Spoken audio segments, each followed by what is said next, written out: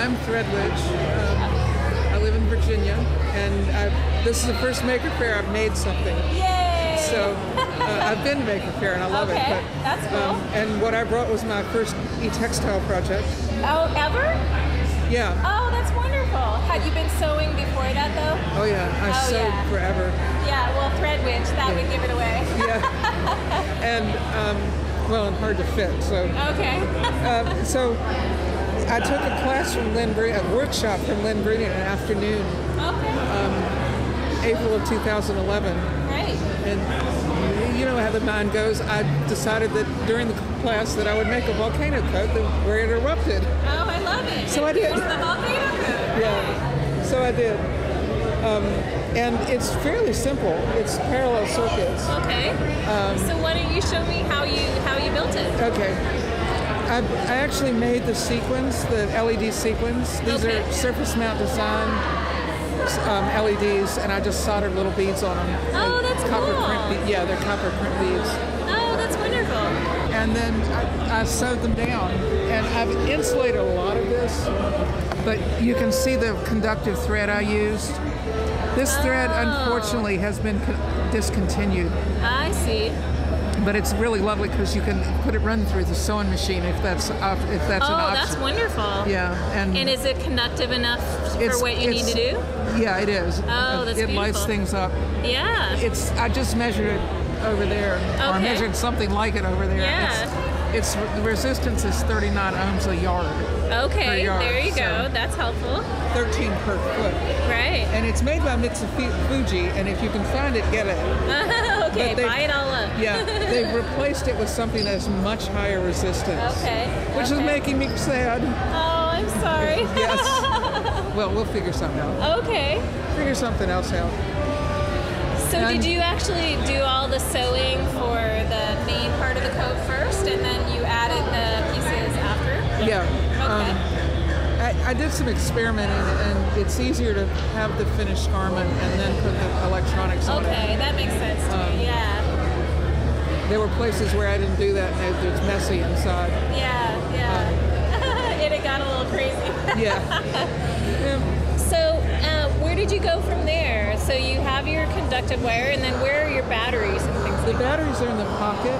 They're a little battery container I got at Radio Shack. I love it. It holds 3 AAAs. This one's a little cranky, so I'm not going to open it. But they're that's 3 all right. Yeah, that's great. And it has an on-off switch. Oh, it's that's very, perfect. very simple. Oh, I like it. like And a positive and a negative lead. Okay. And I put some buttonholes in the pocket, and the wires go through the buttonholes. Oh, okay. And the wires go through the buttonhole to Lilypad. Oh, very cool. And the Lilypad was programmed by my housemate, whose name is Amanda Walker. Okay. Because that's my next project, is learning to program. Yeah. But I haven't done it yet. It's messy. It's my first project, so it's not pretty. That's all right. That's what makes you a maker. Yeah. Oh, look at that. But there's beautiful. the Lilypad. Okay. That means it's running a program. Okay. That's the positive lead from the battery. There's the buttonhole. Okay.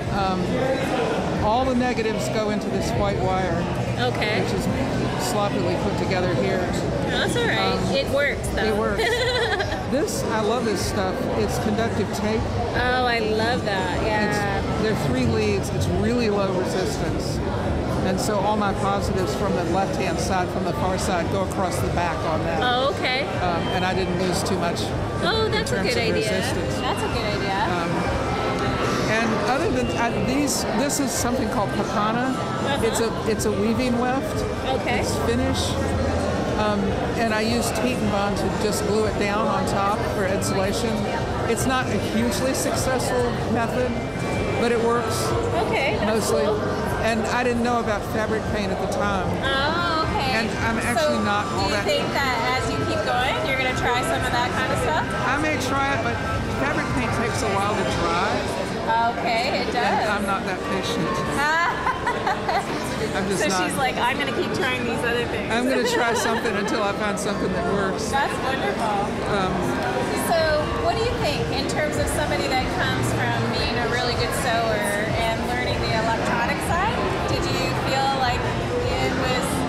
It was easy. It was easy. But I had an expert help. Okay, that always does help, doesn't it? Yeah. And there are a couple of good books out there. Okay, what do you suggest? The easiest to get hold of is a book called Getting Started in Electronics by a man named Forrest Mims. Did you really like that? And you can get it at Radio Shack. Okay, and it costs $20. Okay. Now the best book is a textbook and costs an arm and a leg. Okay. So it's called The Art of Electronics. And every double E in the entire world has used it as a textbook and a reference. Oh, okay. Interesting.